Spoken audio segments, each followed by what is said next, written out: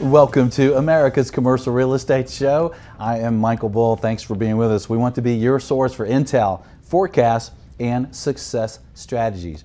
This segment is brought to you by Bull Realty Asset and Occupancy Solutions. Visit bullrealty.com. Well, today we have a very interesting show for you. We're going to talk about the U.S. office market. The show is called Office Sector 2018. You know, I think there's been a lot of changes in the office sector. You know, we've had a great jobs market. We've had a lot of changes going on in the office market. You think about companies that have been reducing their square footage or reducing their square footage per employee. Then we're seeing some of that kind of backfire. Now some companies are doing the opposite. We're seeing companies buy large headquarters for their own use. We're seeing maybe the use of a sale-leaseback transaction becoming more popular with some of the changes in the tax laws. And speaking of that, we have some major tax law changes. What is that going to bring to the job market and the office market? We'll get into that and a lot more in today's show. Please welcome my first guest, Barbara Denham. She's an economist with Reis, and she's joining us on the phone. Barbara, thanks for being with us. Thanks for having me. So you're glad you're staying warm in New York today? Yeah, it's very snowy here. That's a good thing, I guess. Yeah. Well, Barbara, tell us, 2017, how did the office market shake out performance-wise? The office market did very well, especially in the fourth quarter. It was a good year. It wasn't a great year. So things progressed similarly to prior quarters. Net absorption was about 5.2 million square feet, which was about the average of the previous quarters.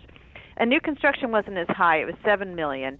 Overall, the new construction that came online was 37.5 million, which is just above what it was in 2016. Net absorption was 21 million, which was actually below what it was. But when you net the new completions and the new demand, the vacancy rate was flat.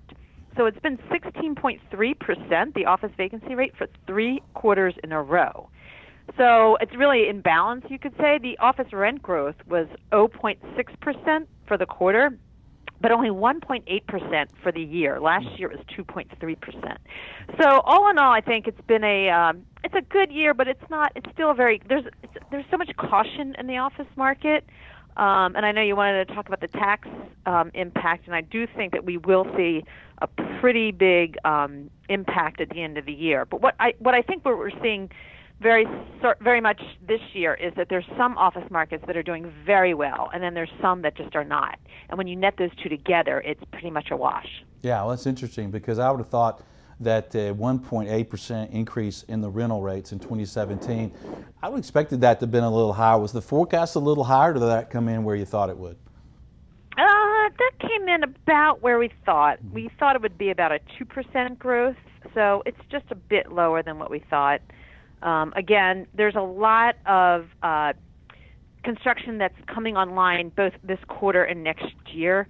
So in a lot of major cities where net absorption is higher and job growth is higher, there's a lot of construction coming online. So a lot of landlords have been cautious about overpricing their inventory, even their new inventory, when they know they have to compete with a lot of new construction. Yeah, right, that makes sense.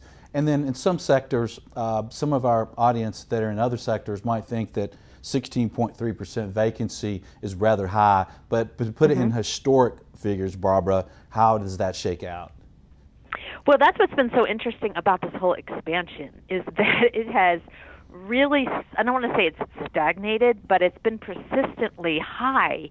At this point in the prior expansions, vacancy rates were in like 12.5%, 13%, 11%.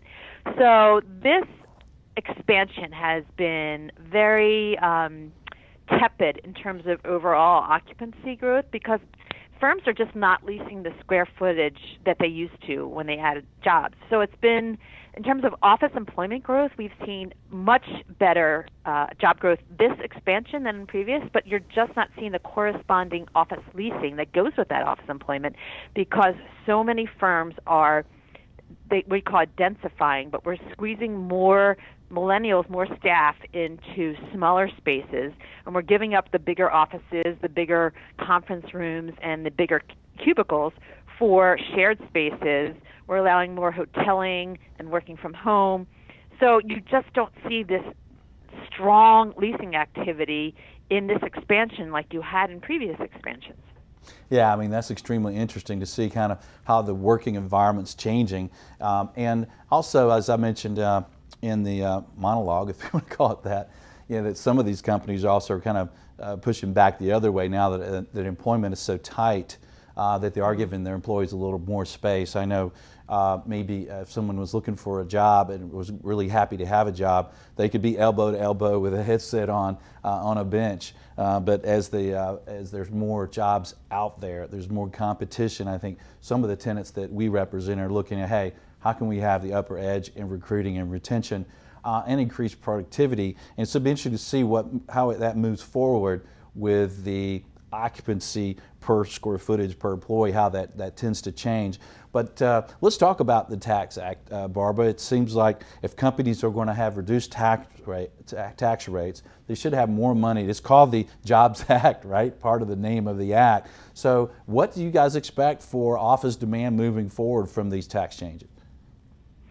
So yes, I mean you stepped on two things that will be very positive for the office market.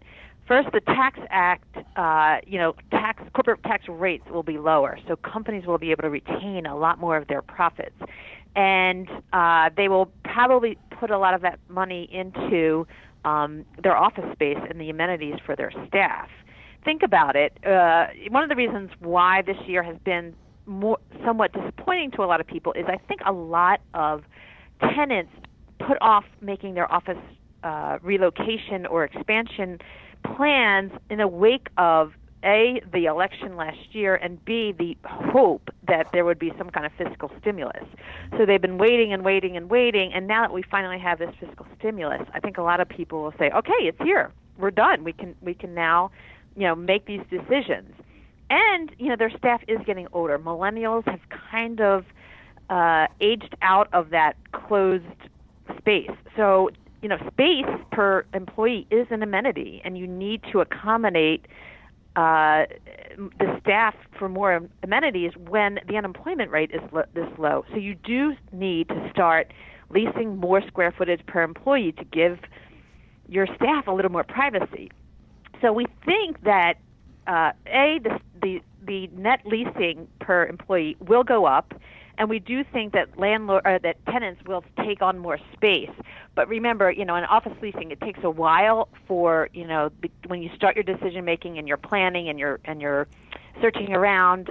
It takes a while to sign those leases and move in and have an impact on the office market. So we do think that there will be more leasing this year, but we won't really feel the impact until the very end of the year of 2018 and then starting in 2019. So we think it's going to be a very good, positive impact on the office market in terms of occupancy growth. However, we do see more new construction coming online. So, just as occupancy growth is growing, inventory is growing. So it may still be somewhat of a wash in the next year or two in terms of overall vacancy rates. Well, that's a good point. It does take a while. If you come to us today and want new space, it's going to be a year out before you move in. Right. So that's interesting. Mm-hmm. So with the stimulus just happening really in the last month, so what would you guess then, Barbara, if you had to look into your Reis crystal ball and say, hey, a year from now, if we've got vacancy, now at what did you say, 16.3%, and we've had kind of, I guess, rather tepid rate increases at less than 2%, what would you expect a year from now? I think right now our forecasts are looking still in the 15 to 16% rate. So I don't think, again, if we have occupancy growth with inventory growth, we're not going to see a huge movement in the vacancy rate, probably to 16.0 or high 15%. Mm-hmm. We're not going to see this huge drop like we did, say, in 2006, 2007 to 12.5 or 13 It's really been a stagnant movement. Again, it's a national rate, so you don't get these huge leases in nationally overall like you do in New York City. New York City actually has the lowest vacancy rate. It's 8.7%. So you might see a huge lease in New York that would drop it to, say, 7.9%, but you're not going to see that nationally because it's such a huge market, mixing, the Clevelands and the Dayton, Ohios of the world with the San Franciscos and the New York Cities. Right, that's a good point. And another thing I like to look at with you, Barbara, is the investment market, the sales market, and cap rates and volume, because there's a lot of changes going on. How's that impacting the office investment market? So stay tuned. We'll be right back. We'll have more from Barbara Denham with Reis on the office investment market. I'm Michael Bull. This is America's Commercial Real Estate Show. Stay with us.